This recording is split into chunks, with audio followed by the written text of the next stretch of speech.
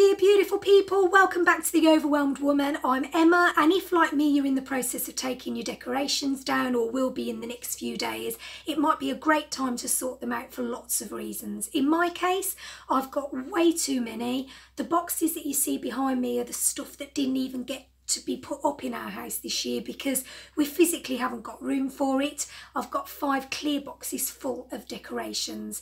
I've put it off for lots of reasons. 1, I love Christmas. 2, I perceive it's going to take me a long time. And 3, some of my decorations are very sentimental to me, and I'm going to be challenged to decide whether to let stuff go or not. But I can't keep making excuses for it and then giving you lovely people advice about how to get rid. So I'm going to continue taking the stuff off the tree and putting it into categories and then go through the process. So I'll check back with you in a little while. Hi everyone, so I've started to take all the stuff off the Christmas tree and put it into categories. So I've put all my nutcrackers together, all my wooden decorations together, porcelain decorations and really special things all together. So all this stuff I'm going to keep, but I'm going to replicate the process of this with all the stuff that's on the floor. So I'm going to put it all into categories and then work through how much I think I'm going to use in the future and how much heart of hearts I know I'm not going to. But what I would say to you is, if space is a problem as well, and if you're like me and Christmas represents everything connected with family and love, then you'll want your decorations to reflect that. So for me, all of the stuff that goes on my tree has very special meaning every year, with the exception of kind of the generic baubles that just add a little bit of sparkle. So one thing that I absolutely love is these little baubles that I got from the pound shop that you can print photographs off and just pop them in, and they've got my grandparents in there who are no longer with me, bless them, and photographs of our daughter when she was a tiny baby. And so when I put things like that on the tree, it just fills me with happy nostalgia rather than sadness once that initial knee-jerk has passed, which it always does every time I get those photographs out.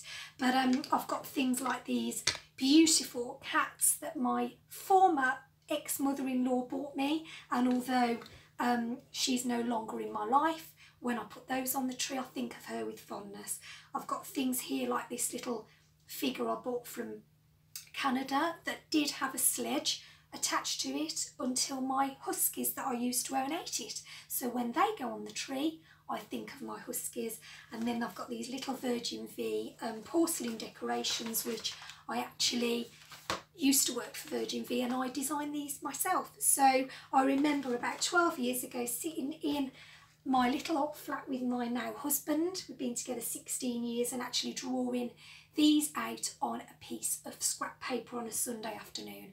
Just wish I'd have had the royalties for them, so if anybody is watching, just saying. And yeah, I'm gonna go through all the other stuff now and really think about whether I need it, whether I love it, whether it means anything to me, and ultimately whether I've got space for it. But one thing I will say, and it's took me about 10 takes to do this video, so here's take 11, but if there is anything that you come across that connects you to sadness, whether that be at Christmas or at any time during the year, then rethink whether you want to keep it.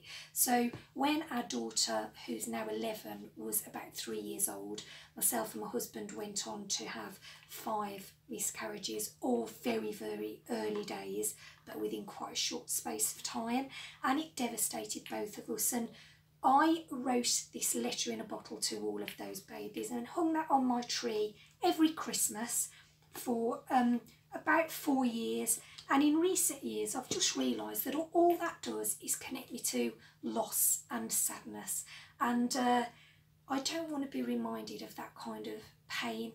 So whilst I am not going to throw this away, I am going to put it in a memory box that I can make the choice when and if I revisit it, rather than putting it in the Christmas box and then just having it hit me like a stab through the heart every time I open it. So I'm going to work through all of this stuff now and check back with you at the end and show you what I've got rid of, and hopefully it will give you a bit of inspiration. Okay, so I'm at the stage where I am starting to sift through, and I have got a ton of stuff which I'll show you in a minute for charity. But just a quick tip is if you've got little tins kicking about, so for example this one was from a Next gift set that I got bought years ago. They are great for storing all your the really delicate little things that you want to keep. So I've got all my candy canes in there.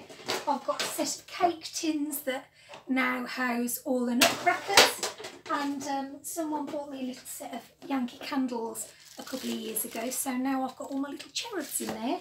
So little tins like that work really well. And what I also do is, rather than buy new Christmas Eve boxes every year, which I've done for years and years for my husband and my daughter actually, but I use them to keep little Christmas boxes to reuse next year. And also if anybody gets us a gift and it's in one of these little bags, then I keep the bags and use them the following year as well. So kind of quite a lot of upcycling. And actually to that end, next year, I didn't do it this year because I was reusing stuff. I was still using stuff that I've got stashed away, Christmas wrap and things like that. But next year I'm just going to go old school and get good old brown craft paper and twine. And I've already done what my nan did years ago as a child. I remember cutting all gift tags out of Christmas cards, and I used to think it was a bit naff, and actually it kind of is, but it just reminds me of her. It's a bit of nostalgia. So I will be using handmade gift tags on all the presents next year. So I'll crack on and do a quick update right at the end, and hopefully it will help. Bye.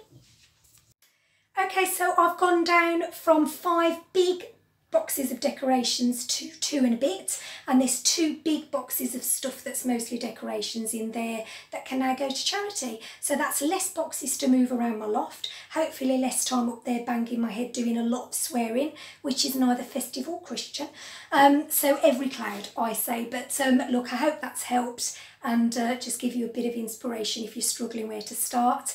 And just remember, if you're overwhelmed, you're not alone. We're all overwhelmed together, just doing the best we can in a mad world, and we all deserve to lead a clutter-free life. So until next time, massive love from me as always. Keep on keeping on, and now I'm going to go and get a cup of tea.